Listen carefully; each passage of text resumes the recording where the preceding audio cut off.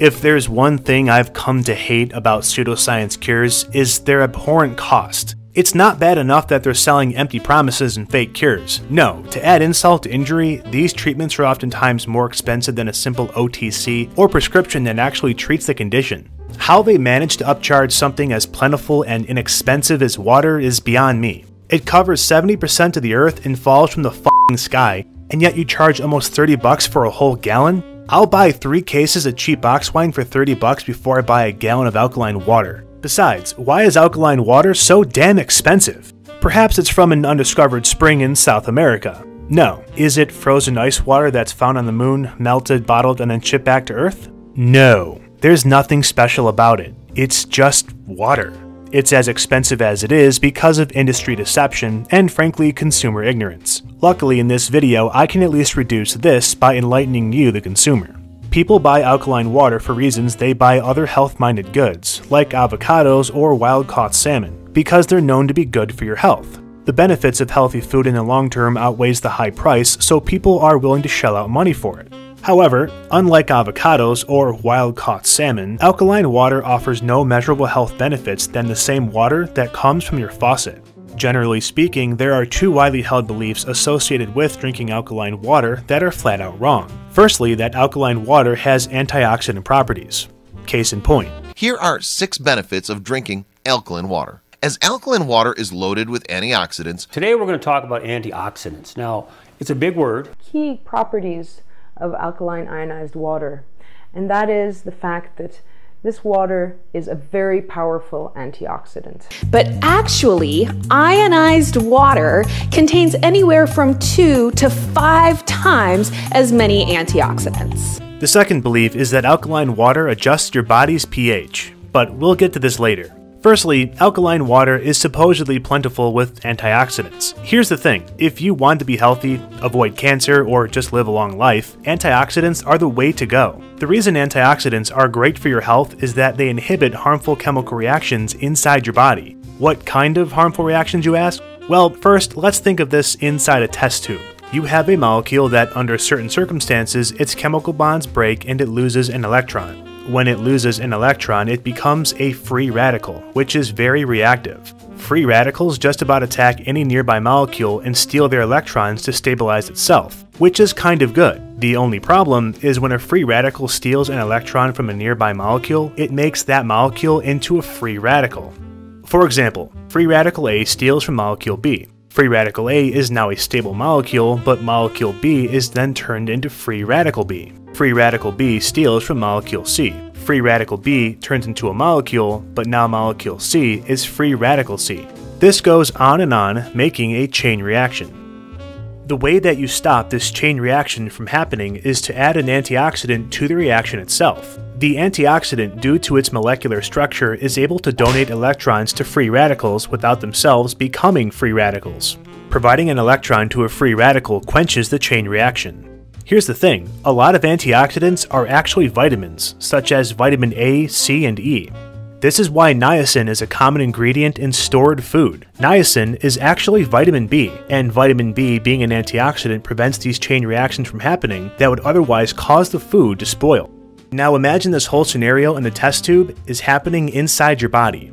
Your body naturally produces free radicals. It's just a part of living. And as you probably guessed, free radicals wreak havoc on your body, causing aging, sickness, and increases the risk for cancer. When you eat foods high in antioxidants such as carotenoids, anthocyanins, and catechins, you introduce antioxidants to your body, which reduce the amount of free radicals. This is why it's important to consume fruit and vegetables on a daily basis. Sorry for the tangent, back to alkaline water. Antioxidants found in these fruits and vegetables are not in alkaline water. In fact, there's no antioxidants in it at all. See? Okay, that's not real, but there really aren't any antioxidants in alkaline water. The ingredients added to most alkaline water is just mineral and salts. Specifically calcium chloride, potassium bicarbonate, and magnesium sulfate. I researched 6 different brands of alkaline water, and 5 out of 6, or 83%, only had mineral additives and no vitamins or antioxidants whatsoever. Pause it and take a look for yourself. Only one had a non-mineral ingredient, fulvic acid. which is a class of organic acids and minerals extracted from soil. So again, no antioxidants. The minerals in alkaline water are only there to make the pH more alkaline. So this, as alkaline water is loaded with antioxidants, is bullshit. By the way, the home ionizers that you use to make your own alkaline water are no different. They just add these minerals and salts to your tap water. So basically, a waste of money. Here's the good news. If you want a healthy drink with antioxidants, you can buy fruit smoothie drinks, and they're much less costly than alkaline water. Disclaimer. I'm in no way paid or affiliated with any kind of fruit drink company, so this is not a paid advertisement. But check this out. Right when you look at the nutritional facts, you immediately know it's full of healthy antioxidants, such as vitamin C, vitamin E, niacin, vitamin B6, vitamin B12, and pantothenic acid. I'm not sure what this is, but it sounds pretty healthy. And just look at those daily milligram values, as opposed to... Now, the second popular belief of alkaline water is that it balances your body's pH. That is, if your body was somehow in an acidic state, drinking alkaline water would raise the pH back to normal. Or that flat out drinking it raises your body's pH to a more alkaline level, making it less conducive for cancer, apparently. So it's really, really important in order to get rid of these free radicals to first alkalize the body. One of the easiest ways to do this is through alkaline water. When you drink alkaline water, you put yourself in an alkaline state. What? This is also very false. The human body does not have fluctuating pH levels. pH is tightly regulated in a very short range between 7.35 and 7.45. If it's ever outside this range, it's potentially fatal. But hold on, what is pH? pH is the measure of how acidic or alkaline a solution is relative to a scale from 1 to 14. If it's between 1 and 6, it's acidic, and if it's between 8 and 14, it's alkaline. For example, the pH of hydrochloric acid, a notoriously strong acid, is 1. On the other end, bleach, a very strong alkaline solution, has a pH of 12. Vinegar has a pH of 4, water a pH of 7, and human blood a pH of 7.4. And wouldn't you know it, having such a specific pH, the body became very efficient at maintaining this tight pH range. You see, throughout the day, you do things that affect the pH of your blood. One example is running. When you run, your blood becomes acidic, so the pH drops below 7.4. The more you exercise, the more your cells use ATP in the mitochondria and thereby produce more carbon dioxide. When carbon dioxide is in the blood, it becomes carbonic acid, which makes your blood acidic. In order to raise your pH back to 7.4, your body makes you breathe faster, so you exhale more carbon dioxide and thereby remove more carbonic acid from your blood, returning your blood pH to the safe range. You can drink a bottle of alkaline water, but ultimately the body is going to keep your pH set at this range. It's not like your pH is 7.2 and drinking alkaline water will help raise it back to 7.4. No, it was already at 7.4 because it needs to be there. Thinking alkaline water will change your blood pH is like throwing an ice cube onto a grill to lower the temperature. It just isn't significant enough to do anything. At this point, if you're an alkaline water advocate or you spent over $100 on a home ionizer, you probably don't like me right about now. In fact, you may be saying, well, what about these scientific studies that show how good alkaline water is for your body? Well, it turns out that I did in fact read these same studies, so let's see what they say.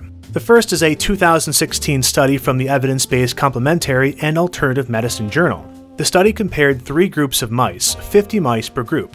Mice in Group A received alkaline water from an ionizer, Group B received in-house made alkaline water, and Group C received regular water from the tap. The mice were studied with the 3 separate water conditions over a 3-year period.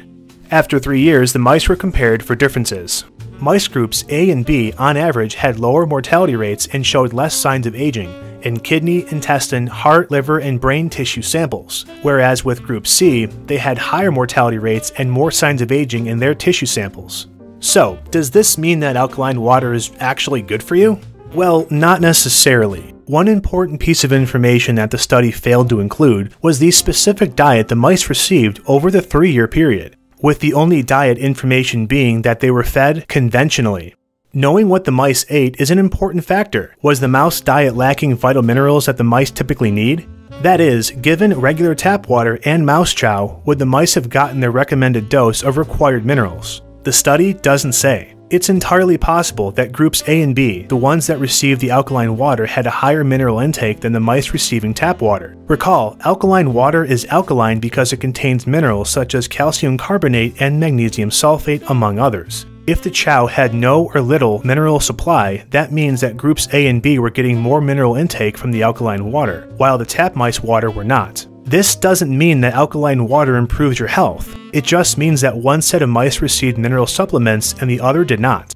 In a different study, this time involving humans, researchers had two groups of participants do an exercise till they became moderately dehydrated. For group 1, they gave them standard tap water, and for group 2, they gave them alkaline water. Blood samples were taken from both groups and were tested for differences. Researchers discovered that Group 2, the group that drank alkaline water, had a lower blood viscosity than Group 1. Viscosity is the measure of how thick a liquid is. Syrup is very viscous, whereas water is not. Generally, for your blood, the less viscosity, the better. Alkaline water reduced blood viscosity more than tap water, so surely alkaline pH played a role. Except for one small, tiny little problem. In a completely different study, the same phenomenon occurred with participants who drank Gatorade. In this study, participants were also separated into two groups and underwent dehydration.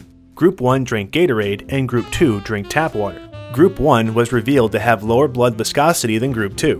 What's actually pretty funny is that Gatorade does not have an alkaline pH at all. In fact, it's pretty acidic with a pH of 3. How is it that something acidic such as Gatorade was able to reduce blood viscosity? I thought the whole point of alkaline water making blood less viscous was the fact that it's alkaline. Well, turns out the pH did not cause the blood viscosity to change. It was the electrolytes in the drink. Electrolytes such as magnesium, calcium, potassium, and others are present in both drinks, which is what changed the blood viscosity. What's more is a bottle of Gatorade is cheaper than a bottle of alkaline water. And also it tastes better too, but that's just my opinion.